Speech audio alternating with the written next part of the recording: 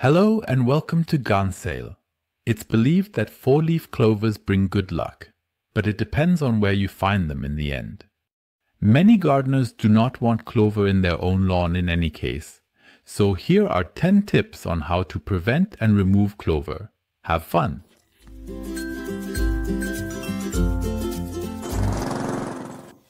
Before we get started, let's do some detective work. Why does the clover actually grow in the lawn? There are multiple reasons for that. The nitrogen content is too low. While the grass is withering due to a lack of nitrogen, the clover is thriving and flourishing. He helps himself by forming connections with bacteria that have the ability to bind nitrogen, you see. Too little or too much lime. Even the grass suffers from this. On the other hand, the clover is easygoing and spreads happily.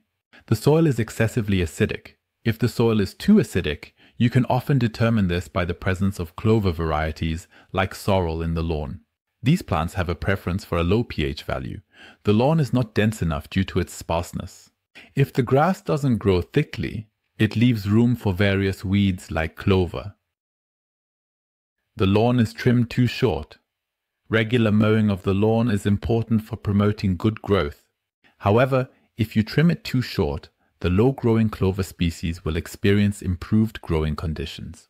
Once you have all the knowledge, it becomes a piece of cake to prevent and combat clover in the lawn. Here are 10 tips for you all. Number 1. Sowing. It all begins with the sowing process. Choose a high-quality grass seed that forms a dense turf, so the clover does not have a significant chance to spread. 2.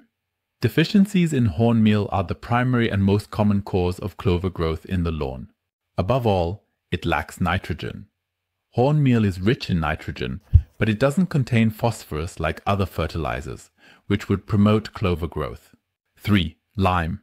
Certain clover varieties have a preference for soil with an acidic pH level. That includes, for instance, the sorrel. Here you should evenly spread lime on the lawn to balance the pH level. In another video, we already showed you what you should pay attention to when applying lawn lime. We'll link the video for you again. 4. Coffee. Most clover varieties, however, prefer a soil rich in lime. You gotta lower the pH level here. Coffee is well suited, as its tannins make the soil more acidic. Plus, coffee contains a lot of nitrogen, which is an extra fertilizer for the lawn. We already showed you how to fertilize the lawn with coffee in another video, which we will link for you below in the video description. 5. The ideal length for a lawn. If the lawn is cut too short, different kinds of clover will start to spread. That primarily has an impact on the horn clover. It is considered ideal when the grass has a length between 4.5 and 5 centimeters. 6. Regular watering. If there is no rainfall, you should irrigate the lawn on your own. Because of the dryness, clover can actually handle it better than grass. 7. Boiling water. A popular home remedy for clover is boiling water. You apply this specifically to each individual plant. The heat causes the protein to coagulate and the cells burst. After a few days, you can remove the dead plant. Vinegar or salt is sometimes recommended to combat clover and other weeds, but they are also harmful to the environment and should not be used. Dethatching, particularly with white clover, is a promising method for dethatching. Here, the lawn is aerated for more oxygen to reach the soil. The grass cover becomes denser while weakening the growth of clover. We have tested a few lawn scarifiers. We'll provide video links in the description for you. Especially effective against white clover is dark plastic sheeting.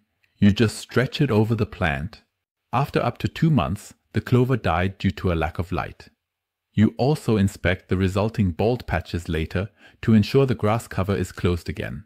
10. Extracting. If the horn or white clover has not spread too much yet, you can manually pull it out from the ground to prevent further growth and spread. In this case, the affected patch of grass is fully removed. You can fill the gap with turf or soil and overseeding. If a small amount of clover in the lawn doesn't bother you, you can simply leave the clover and regularly search for a four-leaf clover. That's how we do it on this green space of ours. We hope you guys enjoyed this little video. If yes, please subscribe so you don't miss any more videos. If you're a fan of written content and interested in gardening, feel free to visit our garden magazine at www.gartenzeiler.de. See you later.